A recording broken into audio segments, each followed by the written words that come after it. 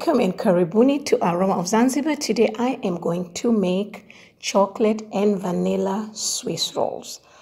Alright, since I do not have the special pan or tray that they use for jelly rolls, nor do I have a half a sheet cookie tray, I decided to use a full sheet cookie tray and make both the recipes in one. Alright, so as you can see, just applying some fat on the tray, and you want a lot of fat so that the parchment paper sticks very well. I'm using Crisco. You could use oil if you want to.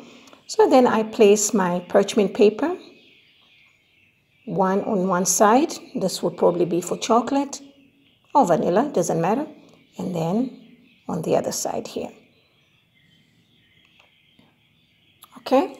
Now in my tray here, I've got, these are the ingredients for the chocolate Swiss roll. So I've got some cocoa powder and some all-purpose flour.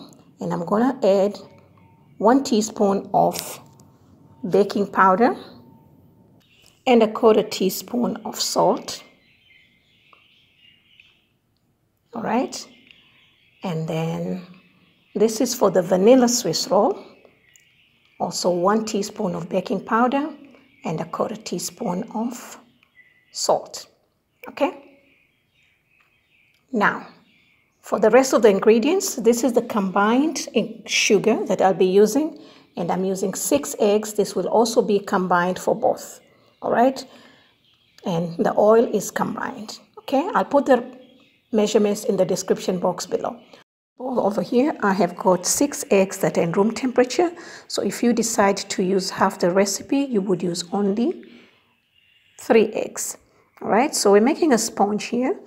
And now I'm going to add the sugar. I'm using granulated sugar, that's 12 tablespoons, about 174 grams, and that is 6 ounces. So if you want to use half the recipe, you would use only 6 tablespoons. Okay, and then it's time to add the vanilla. And the oil. I'm using 4 tablespoons of vegetable oil. So if you're using half the recipe, you would use only 2 tablespoons. So I'm looking for my mixture to be almost double in volume because this is a very light and fluffy sponge. And this is ready. Actually, if you can do more, please go ahead and do more. All right. And now I'm going to divide my mixture into 2 portions. I did not measure it, so if you want to do that, please go ahead and do it. I just eyeball it just to make sure that it's half the quantity. And we're going to mix 1 with vanilla for the vanilla Swiss roll. Just going to sift in a little at a time, and you want to be as gentle as you can to fold in the flour so that you do not deflate the air. All right.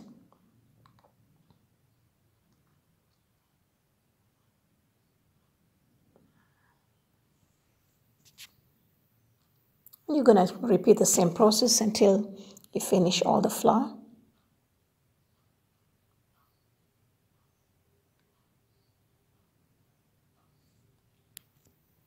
And now we're going to do the chocolate the same way. You can actually sift in your chocolate, your cocoa powder and the flour together before you add into the batter, but I just did it separately, but it doesn't really make a difference.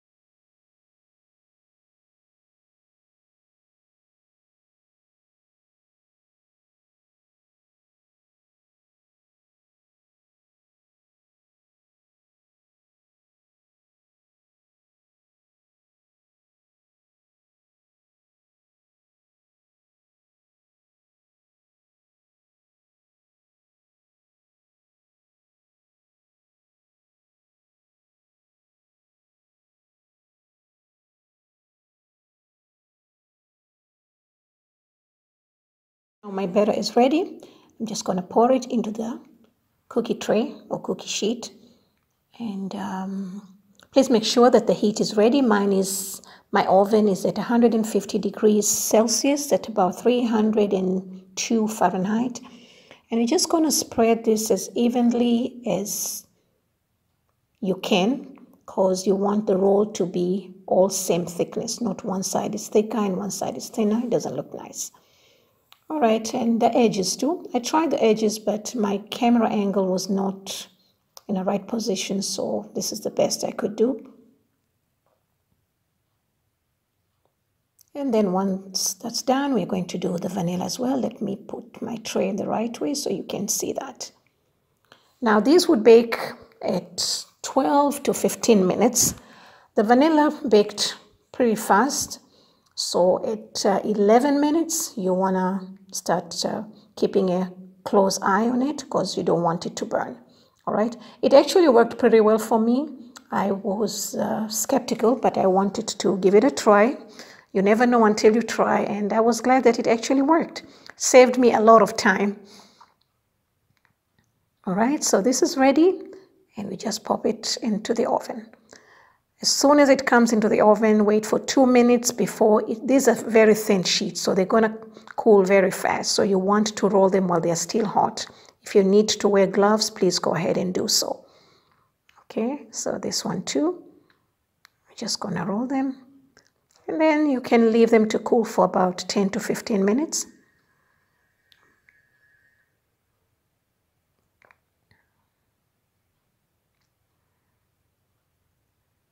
Mine took about 15 minutes, and just want to open them up. Some people like to put powdered sugar. Mine just work without it, so it's fine. But if you want to do that, to avoid the cake to stick to it on each other, you know, the roll. So I'm using a mocha, which I don't have a recipe at the moment because it was just a leftover that I have. So I'm going to use it for my chocolate roll, but you can use anything you want. You want to do Nutella, you want to do cream cheese, you want to do heavy whipping cream, anything would work. Buttercream, any type of jam. Okay, so you're just going to spread it nicely. And then now you're going to take it out.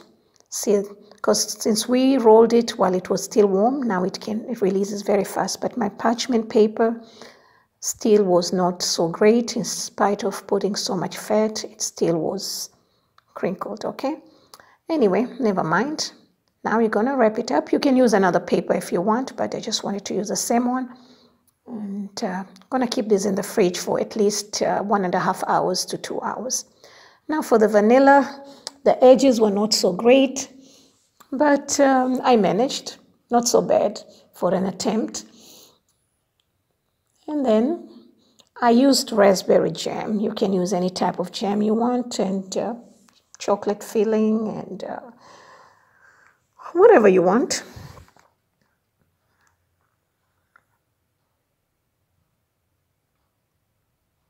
And that's it. You can put as much jam as you want to. Let me just gonna roll it. The vanilla was really, really nice.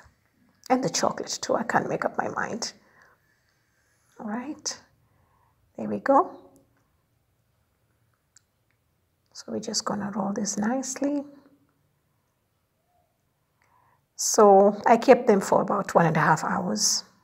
I'm impatient when it comes to waiting like this. Now we're gonna see. Now when you take them out from the fridge, you wanna keep them for about a couple of minutes, maybe 5 to 10 minutes, so that they kind of cool, okay? I'd like to dust some sugar. It's not necessary, but it gives a beautiful look. And then we're just gonna slice this baby and see how it is. So pretty and so fluffy. Take another slice. And now for the chocolate. The chocolate was pretty big, but also nice. And I like to dust the sugar and the cocoa powder, because the cocoa powder is kind of bitter for the kids. So I just wanted to mix that. Let's take the pretty side. Not so pretty. But we will make it look pretty. Just slice it and remove that. And thank you so much. For more recipes, please visit me at Rome of Zanzibar. You'll find all the measurements and ingredients in the description box below and on this very last page. And I would love to take this opportunity to thank each and every one of you for being with me for this year, and wishing you all the very best and a blessed new year.